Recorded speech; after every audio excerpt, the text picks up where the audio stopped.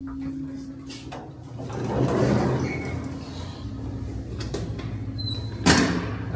right. How you doing? So, I was asked, well, I wasn't asked, I did a poll. Deno, Node versus Bun.js. These are three JavaScript runtimes.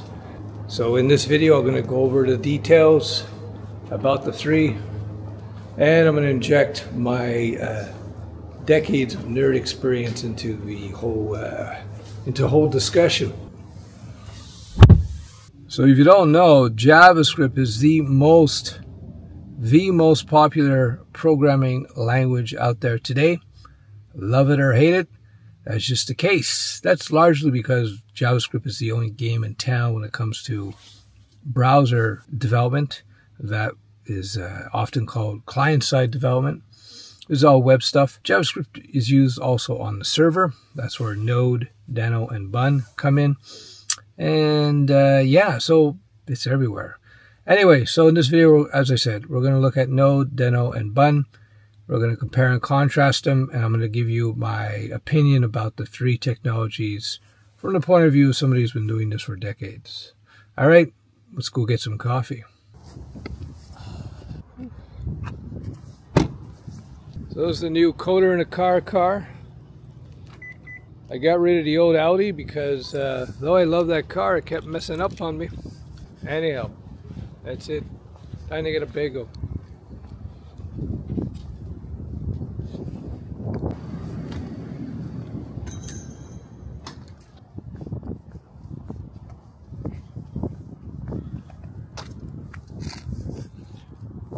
Node versus Deno versus Bun. These are JavaScript runtimes. I'll just give you the bullet points and I'll give you my opinions as we go. Node, developed in 2009, Node.js is a popular JavaScript runtime built on Chrome's V8 engine. It's known for its package manager, NPM, vast library of modules, and wide adoption in server-side applications. Node.js uses Common.js module system. Node's strength is also its Achilles heel. The vast collection of modules can be filled with landmines.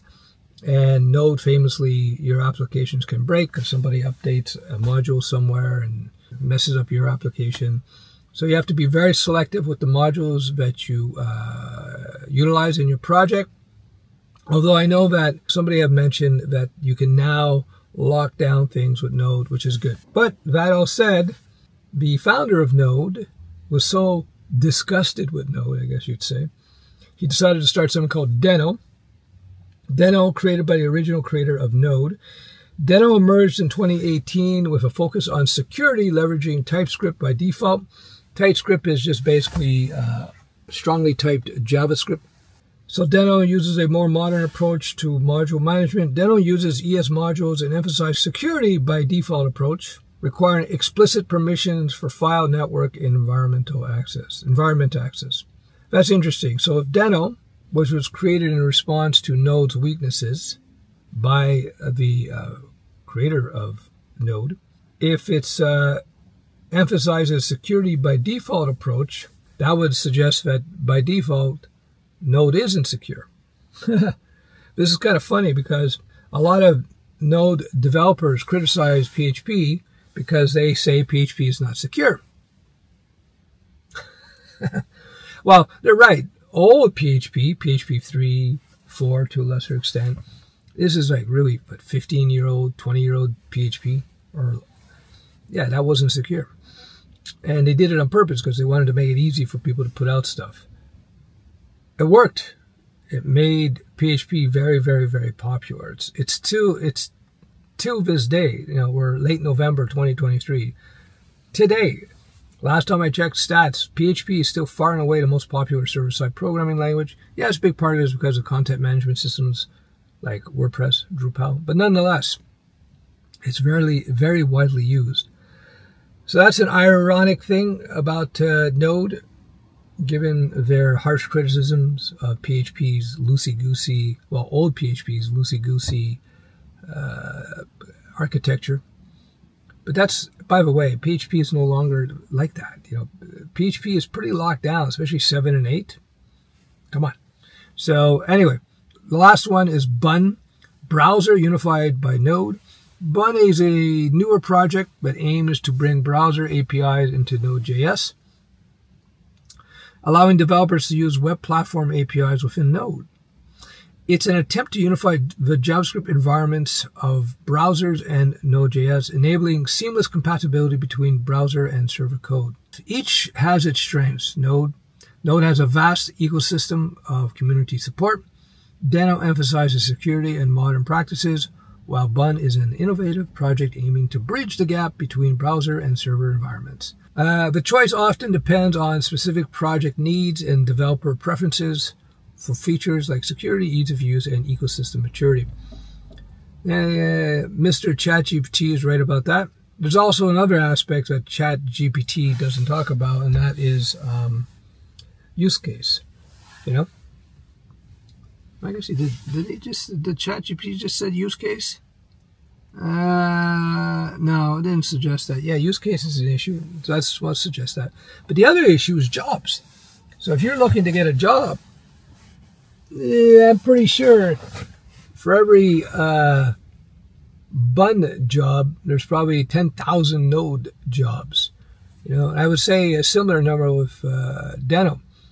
I would imagine that Node is far, far more popular than Deno. That seems to be a likely situation, right? So yeah, if you're interested in jobs, I would say jump into Node if you want to do the JavaScript thing. On the other hand, if you are a nerdpreneur or an aspiring nerdpreneur, you can develop your own software, web-based of course, then I would look at all three briefly. See, what are the jobs as of other professional developers, just to be aware of what's out there. It doesn't mean you have to learn everything, because then you'll never get any work done. You want to do most of your learning while building stuff, while being paid, especially in the first 4 years of your career. That's normal. You get your fundamentals down, and then you'll be ready to go and learn anything pretty quickly. So anyway,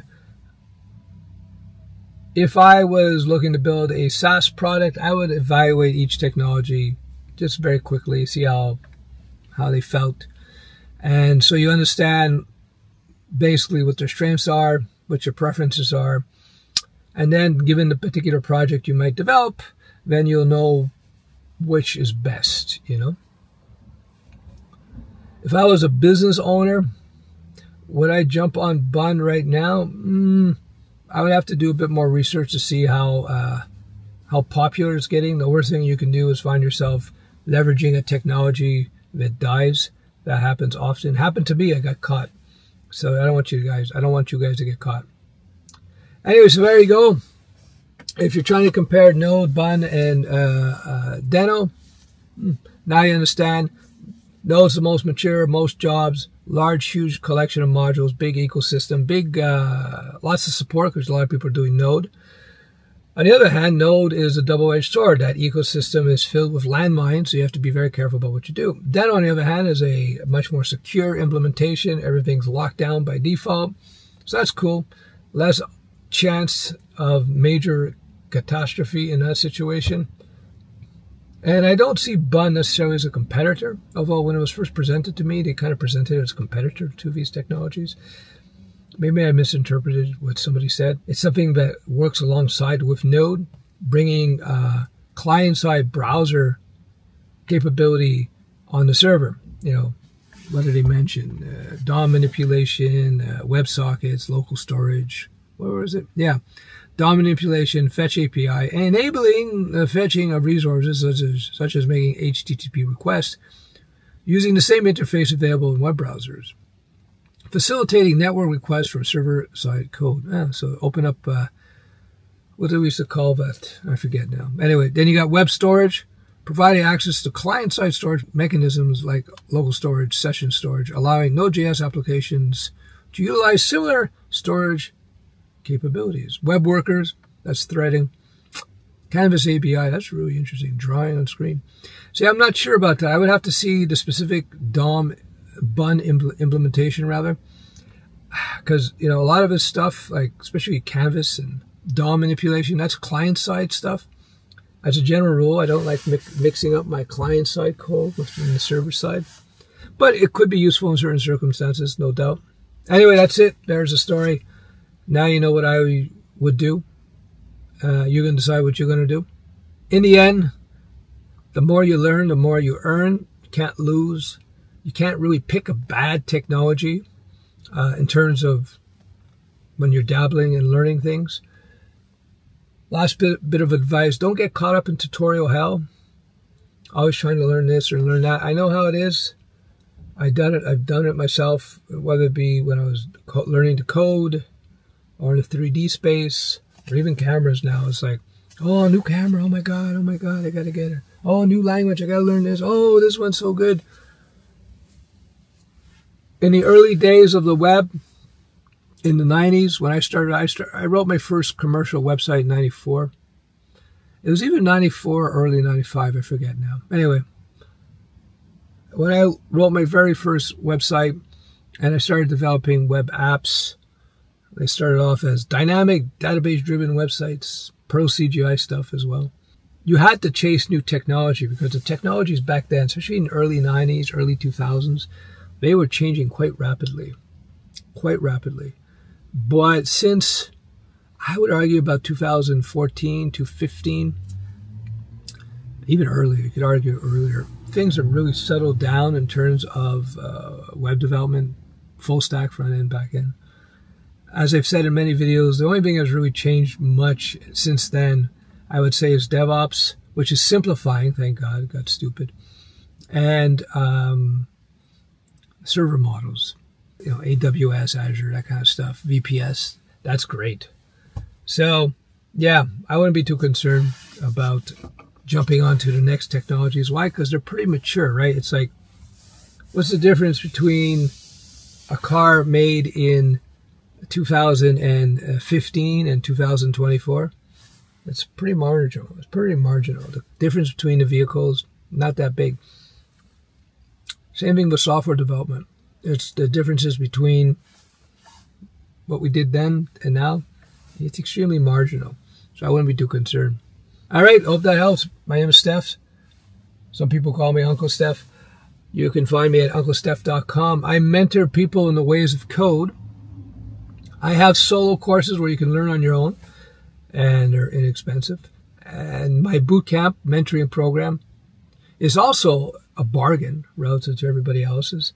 It's a unique program, and if you do decide to get into that, you'll get all my courses. That comes included, plus a whole bunch more of it. That is only available to the mentoring program. I think, though, the most important aspect of it is we have bi-weekly live group coaching sessions. I'm always there.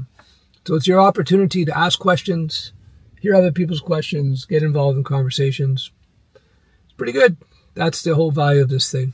All right, I hope you found this useful. If you have any questions or comments about what I just discussed or anything else, if you have any criticisms about what I just discussed, let me know.